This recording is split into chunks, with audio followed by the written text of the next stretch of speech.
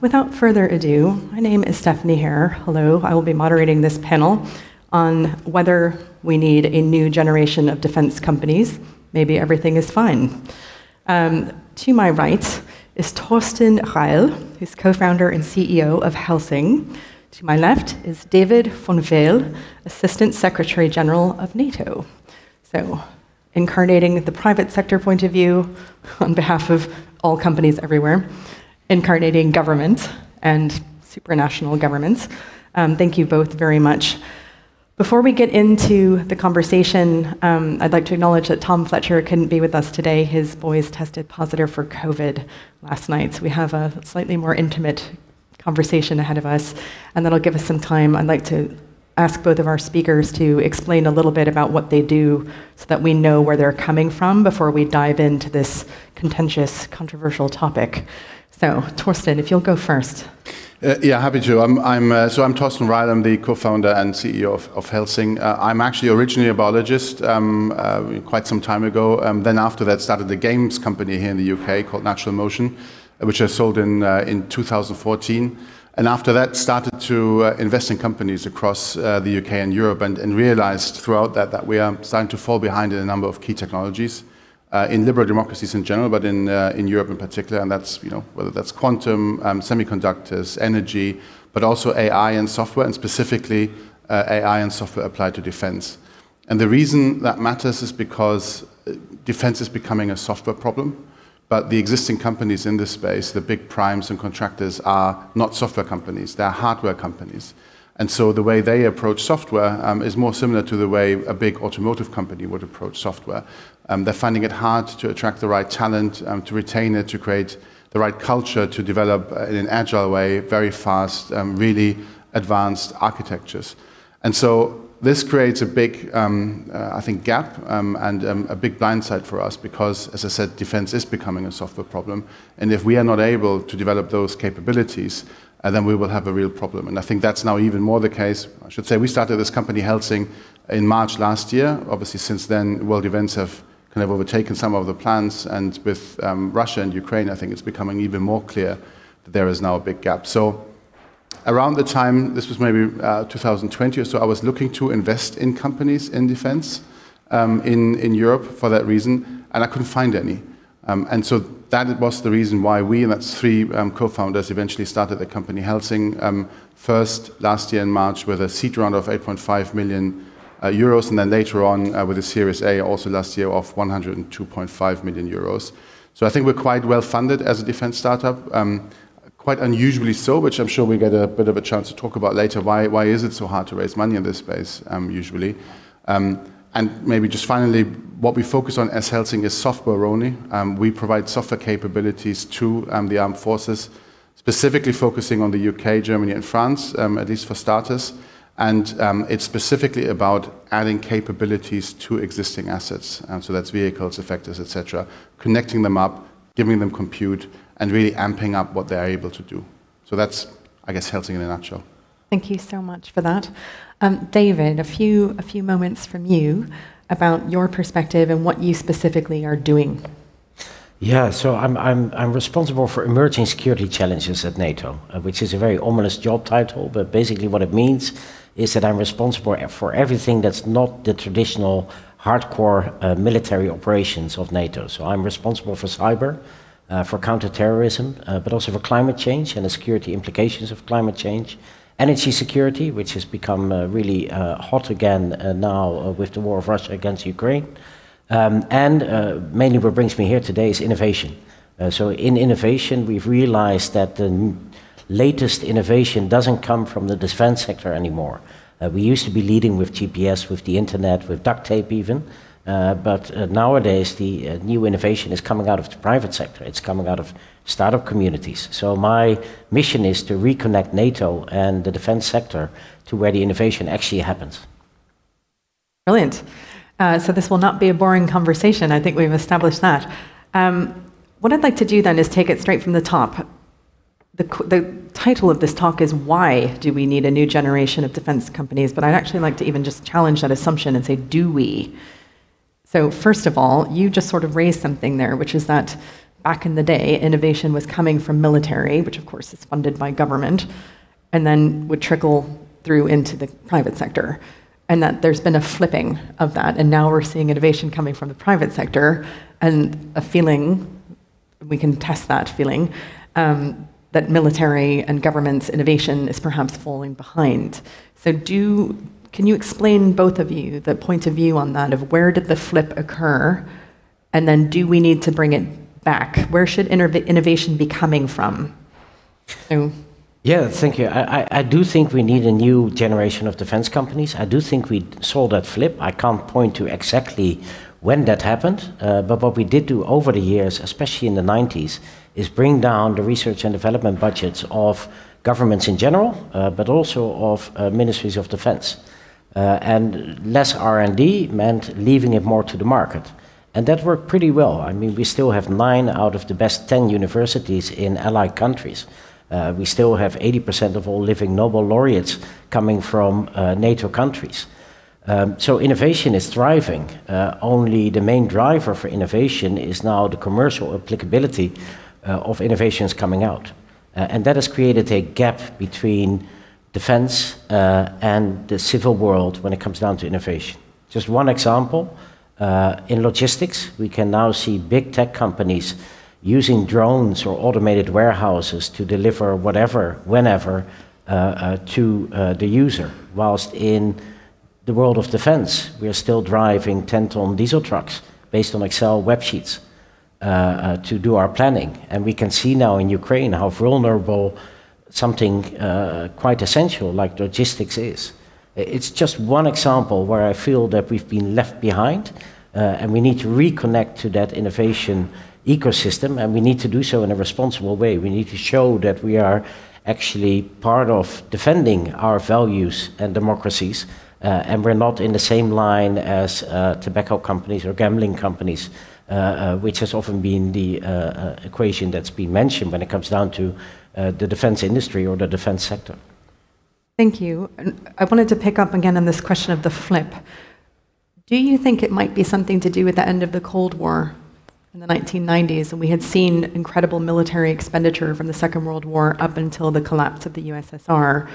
Was that when it starts to pivot and money is cut from government spending? And I don't have the data to back this up. This is a question I'm asking as a hypothesis. Mm-hmm. Where did we see money go? Was it like, oh, the threat is gone, it's the end of history, the liberal democracies have won?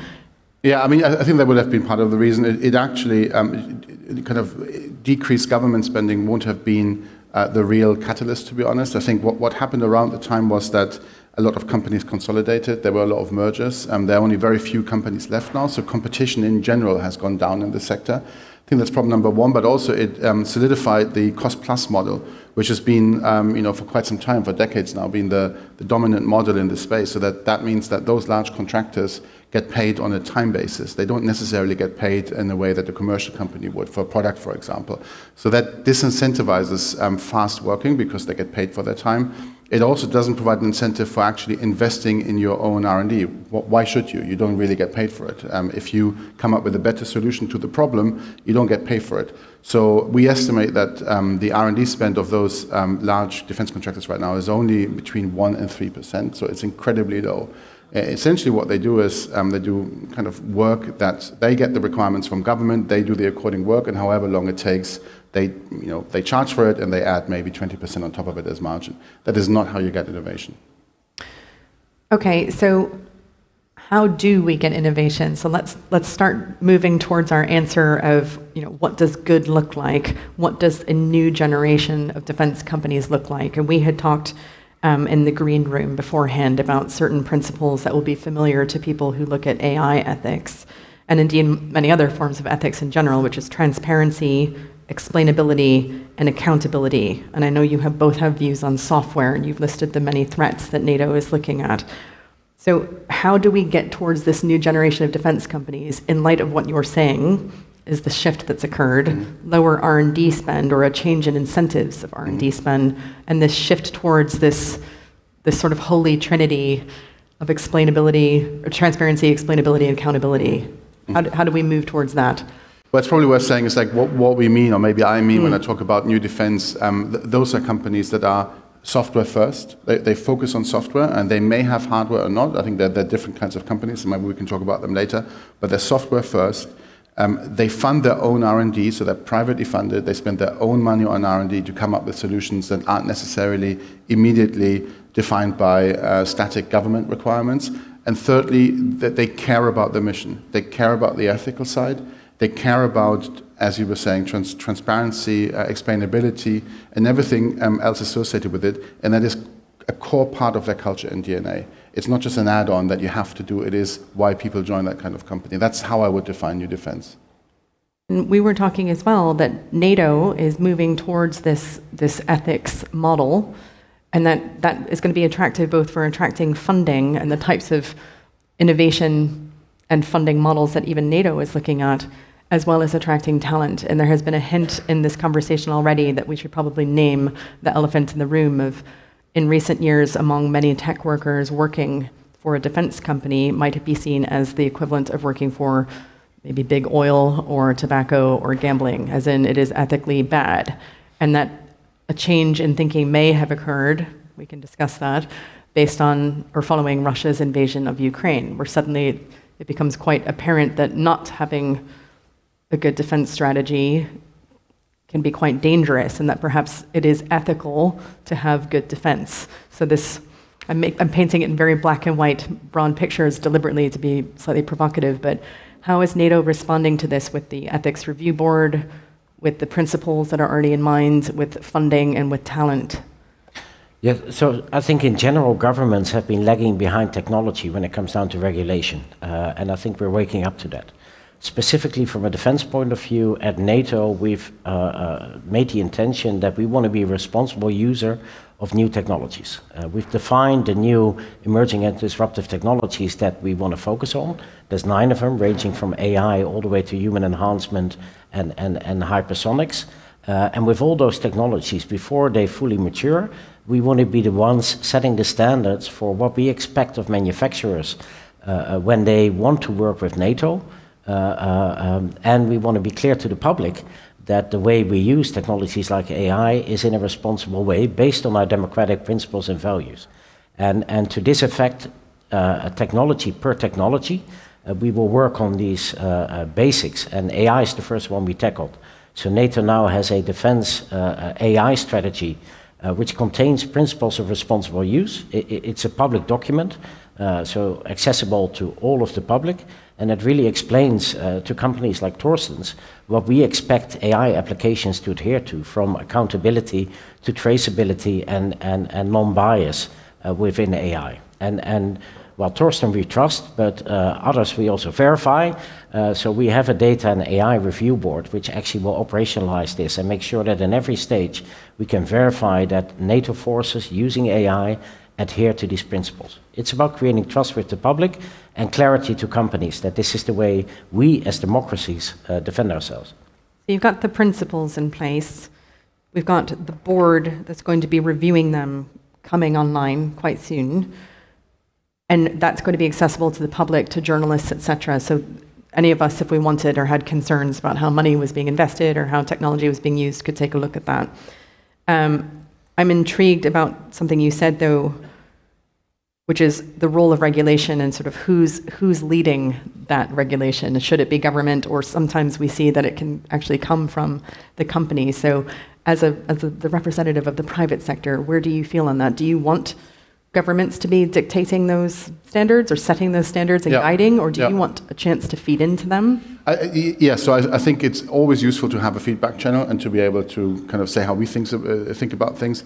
But in general, there needs to be democratic legitimacy of all the technology that's being used, and that can only come if there are government guidelines or required government regulation. Transparency, explainability is actually a big topic, and I think it's not as often talked about as maybe some other areas, for example, full autonomy. Being able to understand what a neural network does, how it makes decisions, is incredibly important in this space. And usually the way a neural network works is that you give it data or you give it an input, it does a compute, and then it comes out with a result, and it gives you a confidence number for that result. It might be 72%. In our opinion, that's not good enough in this space. You actually need to have a much better understanding of what's been leading to that result, both in terms of the internal workings of the network, as well as the data that the network's been trained on. And that needs to be done in a systematic way, and it needs to be done in a way that's auditable by people even afterwards, even after categorizations have been done. And from a technology point of view, that's not trivial to implement, especially at scale, especially with high performance. You have to do it with tools that people can understand, that human operators can understand.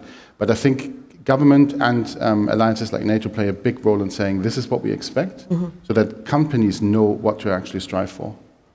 Ask, who would do the auditing of these technologies? We talk about, for them to have democratic legitimacy, they need to be to have transparency and explainability. Somebody has to be able to come in and actually take a look at the data sets, look at the algorithms, etc. Who does that? So in case of NATO, as everything we do is done by all nations, so NATO is only the platform and a number of people like me working there. But we facilitate for nations this platform where they can actually do this. So the Data and AI Review Board of NATO will be comprised of representatives of all 30 nations who would then be scrutinized by their own democracies at home. So we have a double lock on the door.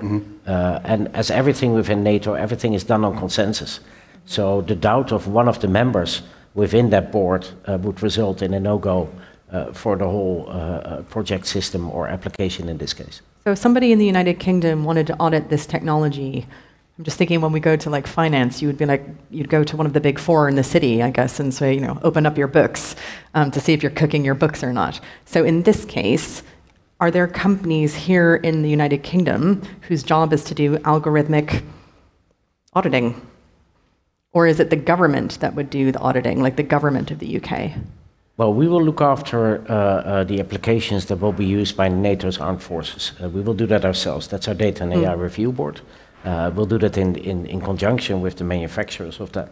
So for the private sector, I don't know if there are AI auditing companies yet. I think Torsten might have more information. Any thoughts? Not at this level yet, but they need to exist. And either the government outsources this to private companies that do the auditing, or, and that would be part of our recommendation, they build up a degree of capability themselves, so that there's a degree of self-sufficiency in being able to audit what's going on. And by the way, that's not just true for the neural networks, for the AI itself, what's actually happening inside the neural network. It's also true for genuinely the source code underlying everything.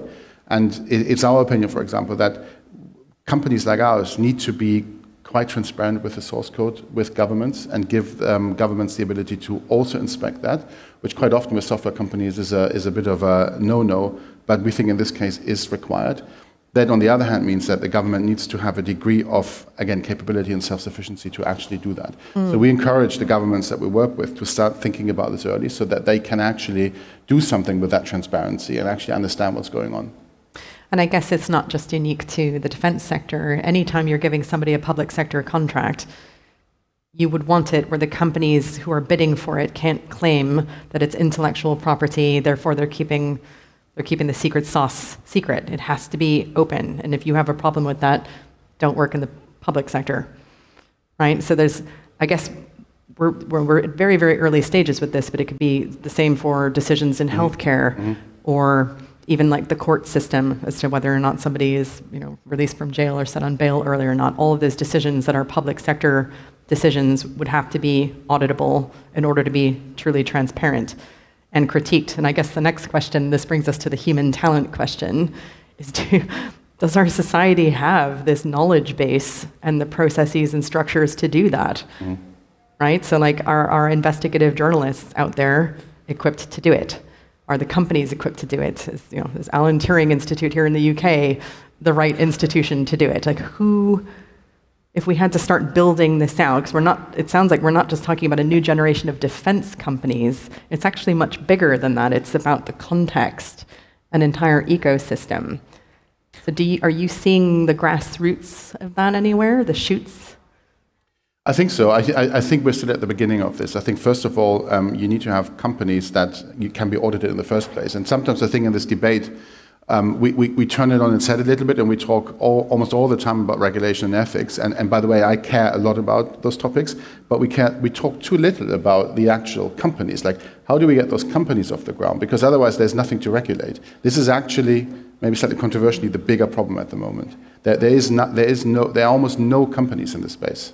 I mean, you can count them on one hand, internationally, to be honest. In Europe, you can count them on 2 fingers, probably. Go on, count them for us. Who are they? I think it's us, and it's probably Rebellion Defense in Europe. Okay. Of the kind of size in terms of funding. That is actually problem number 1. So I think one of the questions is, why is that the case? Why are there so few companies in this space? But when we raised money last year, none of the VCs wanted to invest in defense, in particular in Europe. They would either say their limited partner agreements would prevent them from doing it, or they just didn't want to be associated with defense because there was a stigma associated with it. And we felt even back then, I mean, we built this company out of conviction that we need to be able to have capabilities to protect liberal democracies. But a lot of people just didn't want to touch it. It's only since Ukraine that that's changed quite significantly. But it's even now, it's not that straightforward to raise a lot of money. And we raised our Series A, which was 102.5 million euros, from Daniel Eck's Prima Materia fund, not from a VC, which I think is quite telling. In the US, it's slightly different. In the US now there are funds that are able to write large tickets in defense, and I think also people who have the conviction that these kinds of companies exist, but that isn't the case in Europe. And I think the VC community in Europe has a lot of questions to answer. It is actually really quite poor, their performance in this space. The interactions that we've had with some of the VCs right at the beginning, when we did our seed round, were quite disappointing, because they just did not want to touch the space. And this is the problem. That stigma needs to be removed from defense. I mean, we're trying to do this for the right reason. We're trying to do it to protect liberal democracies. We're not trying to do it to make a quick buck, because this is not an easy space to make money in. It is very complicated, especially when you work in Europe, where you have to work with various governments. And so I think we need an ecosystem that supports this rather than makes it hard. Well, this is a wonderful segue into what I wanted to then invite David to comment on, is the Diana Defense Accelerator in NATO and the NATO Innovation Fund. So it sounds like NATO is recognizing some of the points that you've just raised. And I think we have to also, we'll talk about the money side, if you will, first to grow it. And then we need to potentially, I think, open it up to this question of, where do defense companies sit? Do we consider them to be in the source of good? Are they ethical? Or bad, as in like the vice products? And I just mentioned that with regards to the problem of fundraising, with a lot of the ESG reporting that's coming out. One of the big debates with Russia invading Ukraine was asking whether or not defense companies would be considered to have good ESG ratings or not. It depends on, I guess, the governance question, but it's also social, and potentially it's even environmental. So let's start with the money first and then move over to this ethics question. Well, you can't see one without the other, and I fully agree with Torsten on what we're missing now, which is interest in working for defense as a customer. And that has an ethical dimension, so we have some explaining to do there to see that we are actually responsible users, that we are fighting for our values and democracies as much as every citizen is. That's one aspect. The other aspect is it actually a good business case to work for defense? And everybody who's worked with defense knows that we have very long procurement procedures. There's a lot of bureaucracy in there. There's not a lot of leeway in the requirements that defense sets. So we need to change that as well. And that's where Diana, the Defense Innovation Accelerator for the North Atlantic, comes in. So that's our initiative to actually reach out to the innovation ecosystems. Don't come to us, we'll come to you. We will set out problems that are technologically daring. Just to give you a hypothetical example, how can I communicate over 100 kilometers underwater, which is something we can't do now, thereby stimulating new technological solutions to come in. We will then provide grants for startups for over a period of maximum a year. And then, in order to not let them fall into Death Valley, as Torsten mentioned, because VC is hesitant, we're also setting up a NATO Innovation Fund, which will be a €1 billion VC fund, multinationally run by the nations, who will act as limited partners. And that fund can actually do pre-seed or Series A investments into these companies that want to work on dual-use solutions in the defense and security sphere. So what we're trying to do is bridge the worlds and do that in a responsible way, because we know we need to reconnect. And is that also linked then to this question of talent, which I think we have to discuss? So how do we get people who are going to work in this new generation of defense companies? What are the conversations that you need to be having, not just with your software developers and your data scientists, but also with the people who will be funding and running the business side of things, for lack of a better word, the finance side of things? Is it difficult to attract it? Because pre-Russia invading Ukraine, only just a few months ago, there was a way of viewing this industry. Has that fundamentally changed, or is this just a blip and we might go back to, no, defense is bad? Or has Russia invading Ukraine started to get people thinking again, not just about classical defense risks, like might China invade Taiwan, for example, is the easy one, but the ones that you were raising before about things like climate change, refugee crises because of food shortages and the like, energy transition problems that could quickly become defense issues. So it's requiring us to think more nimbly and flexibly about the ethics of defense. We have to think about defense more broadly, I guess, as well. Yes, and I think we have very fertile ground. As I said, we have great innovation ecosystems, we have great innovators. The problem is they often don't know what we need in the defense sector. We don't know what technology can bring. Very small example, a startup was working on GPS-independent navigation because a big supermarket chain had problem with autonomous vehicles in their tin-roofed warehouses. Great business model to work for that supermarket chain. However, you've solved a critical defense problem that we've been working on for decades now, is how do we operate in GPS-denied environments? So a lot of these technologies are out there. The question is, how do we identify, how do we connect? And then the question is, how do we convince that actually working in the defense sector is to the benefit of our democracies at large? And that's what we've been talking about. But I'm pretty hopeful. I now have a vacancy for a head of innovation for those who are still interested, but it brings in hundreds of applications of very well qualified people that want to make a difference for good in the field of technology, and do that for an organization like NATO. And climate change, it's the same. I think these people are looking for a purpose, and I think that we have a very good purpose. I also think it's actually become easier with Ukraine. It is a shame that it took a catalyzing event like Ukraine to make it easier to recruit into the space. But the application numbers and the growth that we can now achieve, I think, is good. So I think that's possible. What's still missing is there are not enough founders going into this space. It's a huge issue. Founders, like especially ambitious founders who want to build multi-billion pound or euro companies, are not coming into the space yet. So I think that needs to happen. And one of the ways to make this happen, and in fact one of the ways to make new defense companies successful and really bring innovation into the forces, is for governments to give new defense companies access to big mainstream programs. At the moment, what happens most of the time is that new defense companies get access to innovation programs that basically we sometimes call a kids table. They happen on the side, and you can show lots of great stuff, but it'll never make it into the mainstream. For these companies to be successful, they have to be part of the mainstream. And so we've just recently been calling for a 20% spend target on new defense companies for major programs, because that is going to be the only way to actually accelerate this and really make it worthwhile for founders, but also for investors to be in this space. I'm just aware we've had the 5-minute eyebrow raising. Do we have a microphone that's going to be able to go around for questions? Yes, wonderful. It's in the back. So I know we've thrown quite a lot at you. We were painting with a very broad brush over 30 minutes, but that's to give you room to express yourselves. So any questions for our fascinating panelists, including if you want to apply for that totally rad job?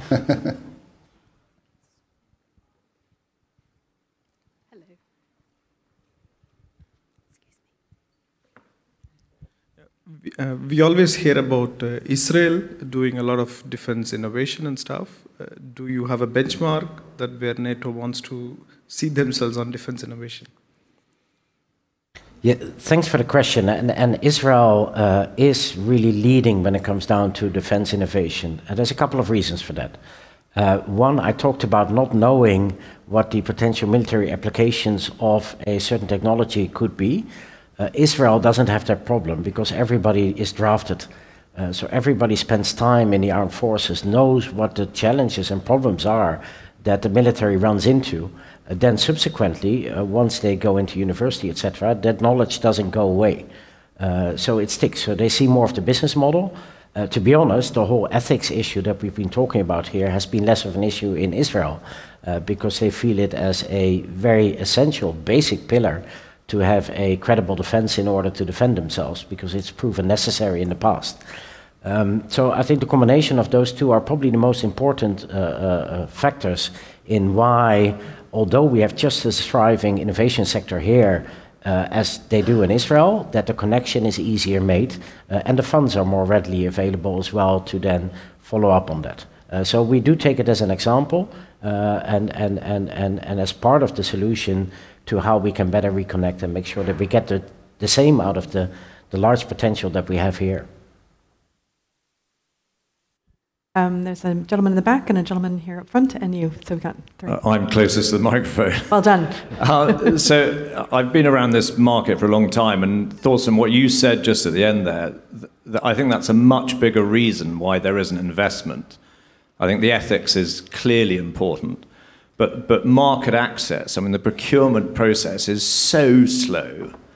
And, you know, I advise venture capitalists in this space, and it's really difficult, to Torsten's point, to get from, oh, that's really fascinating, you know, well done for trying, to actually get past, you know, Rheinmetall or British Aerospace or Lockheed Martin. So, and sometimes it makes sense to put a number on things, Torsten. So you know, when you say you're asking for 20%, sort of SME input or whatever it may be, who are you asking of that is question one. And then if I may ask from a sort of NATO perspective, does that make sense to you? And is that the sort of thing that you would be interested in actually landing? Because if we don't have that, it's a much bigger issue than the ethics piece. If we don't have that, VCs won't invest because there's no blinking return. Or the return is a maybe in 10 years' time. Yeah. So we're asking governments to do this and to set a 20% spend target, and it's specifically to create a forcing function to allow you know, people working in procurement to take risks.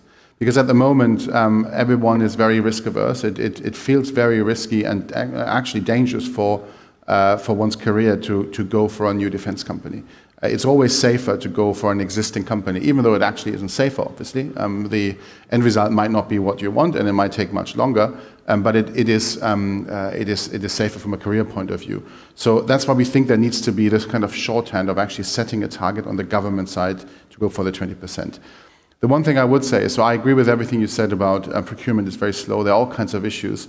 I think we also have to be realistic that we're not going to make a lot of changes of that culture. That culture will hopefully evolve and improve over time, but we don't have that much time.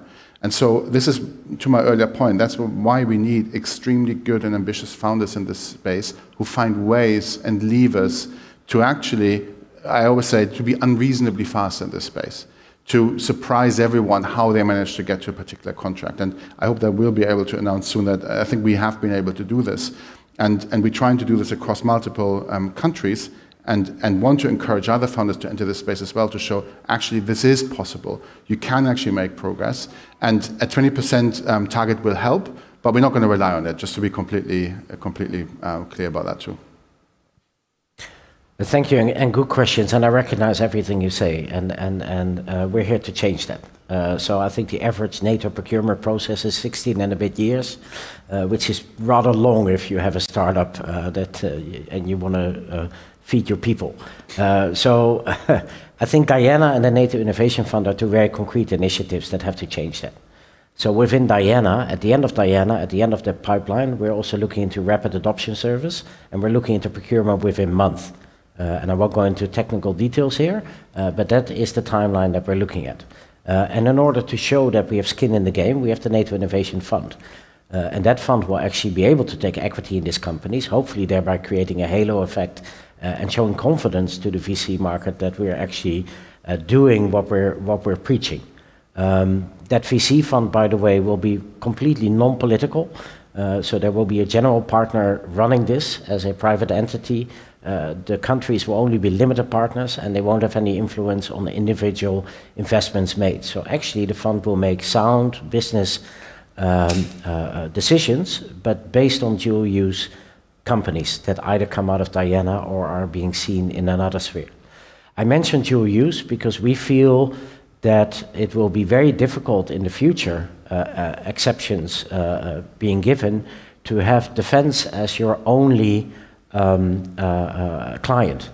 And I think a lot of the technologies that we're talking about in the field of EDTs, AI, quantum, human enhancement, biotech, they will all have dual use applications. And of course, the commercial market will always be bigger than the defense market can be. So I really admire Torsten, and I think that he's found a field where it is actually feasible. But for a lot of these companies, I think we will stimulate them to also have a dual-use commercial arm because it keeps their innovation going. It's for an easier business model, and we just want to be. We don't want to be the sole owners of technology. We just want to be the first adapters of new technology from a military perspective. Mm. Thank you. There were a couple more questions. Yeah. Hi, thank you very much. Tim Ensor, Cambridge Consultants. Torsten, David, thank you very much. I suppose a comment, really more than a question. The observation of the way in which organisations develop high innovation output is a huge spectrum, and we've got massive experience in both defence and also medical. And what we see happening in medical is the frameworks they set up are very clear from the outset of what is the risk profile of this thing that we're building, because that has a massive implication on day one of how you develop it such that when you audit it later, you can understand the steps that are required because of the risk of putting this innovation into place. And to the conversation earlier, in the US and Europe take very different approaches to this. The FDA have built up a large organization and you have to submit all of your details of how you built this product before they sign it off. In Europe, it's self-certification. And so just interested in your thoughts about how the framework for submitting and auditing your innovation might play out in defense at that kind of detailed level. That's a great question. I love this, the tension of self-certifying versus having to submit to something like the FDA. And I guess in this question it would be, to whom would you submit, if not the FDA, who's the equivalent in this space, and particularly for NATO, because that involves so many countries. It's so many countries, and to add to the complication, we don't make any hard law at NATO. So we're not a regulatory body like the EU is. We can't make any laws. What we can do is provide a platform for nations to agree, transatlantic in this case, on what they want those assets and safeguards to be. That's what we've done with our AI strategy. So all 30 nations, including the US, signed up to these principles of responsible use. As NATO, we will make sure that we have the mechanisms in place to actually provide a service there in the data AI in review. And we're hoping that, for example, the EU, working on its AI Act now, will take this into account when drafting their civil legislation on the limits and potential of AI. Because from a NATO perspective, to have different regulations in the US and Europe is very complicated, because we all need to be interoperable when it comes down to defending our countries. I want to make sure we've got there were a couple, sorry, because of the light, I can't see all of you so well, but put your hand up. Yeah. Thank you very much. Hi, everyone.